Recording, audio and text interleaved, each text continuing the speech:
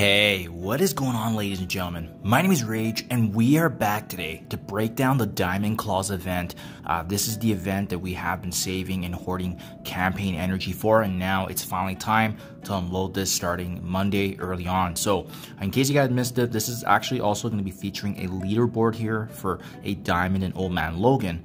But more importantly as well, the T3 ISO-8 materials that's very limited. We don't know how this is going to become farmable later on, but here's another great opportunity for us to take advantage of the leaderboards and build upon the stockpile of energy that we have saved up. So hopefully you guys have also been saving energy as well. Now, before we break down the math and how free-to-play friendly this is, I just want to give you a quick little recap here on how you're going to be participating in this event. How to score points. As you can see, it's going to require the engagement here of Cosmic Crucible battles. You're going to be needing to use campaign energy, and on top of that, power cores and the collection of these Midnight Coalition Orbs are all going to add up. Ultimately, that's going to translate to leaderboard rewards as well, and we do have that transparency here, which is always much appreciated.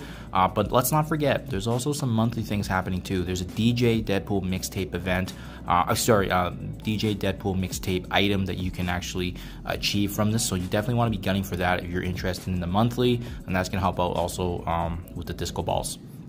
So again, starting August 12th, which is the coming Monday here.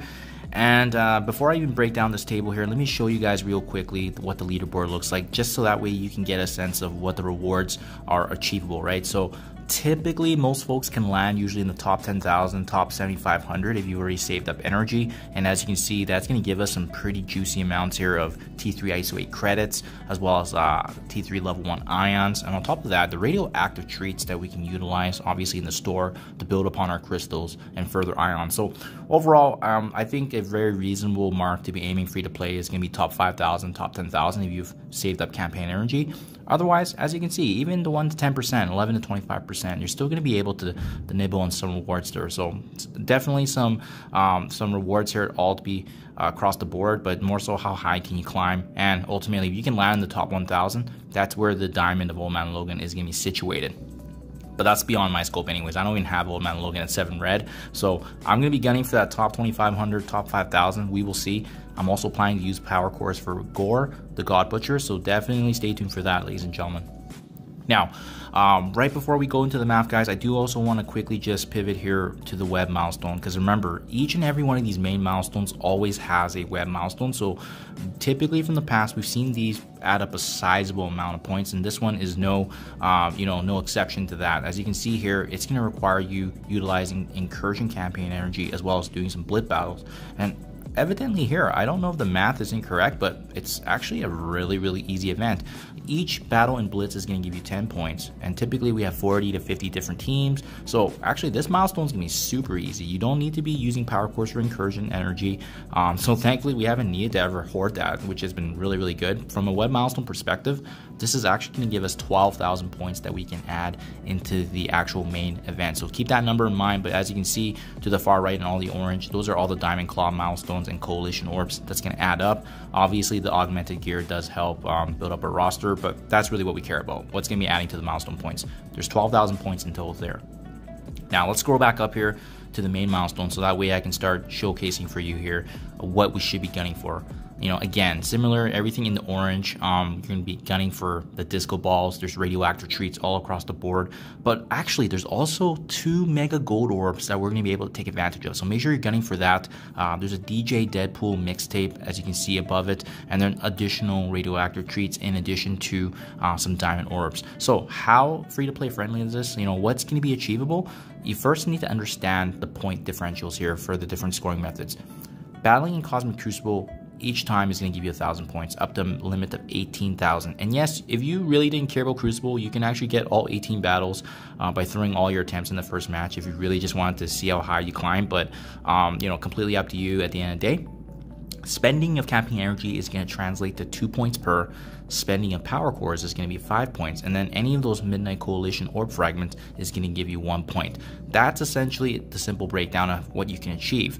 Now, ladies and gentlemen, I do want to point out here that obviously these points and rankings and what's going to be free to play achievable is going to be completely dependent on did you hoard energy? Are you planning to use power cores? Because if you are doing either or both, your rankings here can actually be very, very high and as well place you in the leaderboards.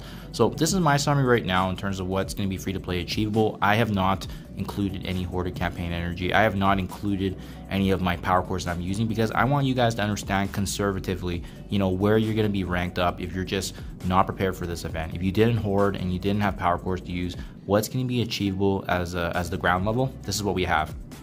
So assuming you do, and just to recap too, right? This is a 7-day event, so make sure you guys are just following this to a T and the game plan as per usual. And like I said, anything extra is gonna be bonus, but this is a 7-day event. Each Cosmic Crucible battle being 1,000 points, which means it's gonna give you 18,000 there. Assuming that you spend 200 power cores per day, which I think is a very, very reasonable mark now that they've revised the arena payout. It's quite easy to hit this mark. You almost generate 100 to 150 power cores per day just by playing the game and knowing how to play the game. So the arena is going to give you that extra little bit of cushion now to start saving a reserve. Assuming you're using 200 power cores per day, that's going to translate to about 1,100 campaign energy, which is going to give you close to 15,400 points. And with the 200 power cores getting utilized, that double dips because it also translates to points, 5 points per. So for the 7 days of those 200 power cores being utilized, that's also going to give you another 7,000 points. And then finally, I touched on this before already, but we're getting 12,000 from the web milestone. Adding all this together, it's going to give you 52,400 points, which is actually north of milestone 12 and milestone 14. Milestone 12 being the mark of where you're going to be needing to hit that Deadpool mixtape for the monthly item. And furthermore, the 52,000 is actually going to give you the 2 mega gold orbs that we previously mentioned already. So this is a really good event. We previously just had the pool party event that gave us some additional mega gold orbs there, and this is no exception. This is going to also reward us for that. Now, I did add the 81,000 points at the very bottom here because I do believe I'm going to be hitting that for sure. I'm going to be spending close to 4,000 to 5,000 power cores.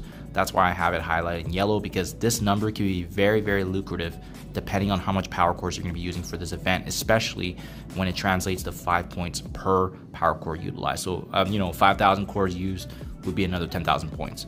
So I think I'm actually going to be able to hit that completely free to play. I'm going to be going for Gore's Unlock and adding him into my arena team, but that's my game plan, guys. I also have campaign energy saved up, and I've been talking about that on the channel for quite some time, ever since dating last week. So hopefully you guys have been able to follow along. Hopefully you've been able to use your power cores as well, but now it's time to take advantage.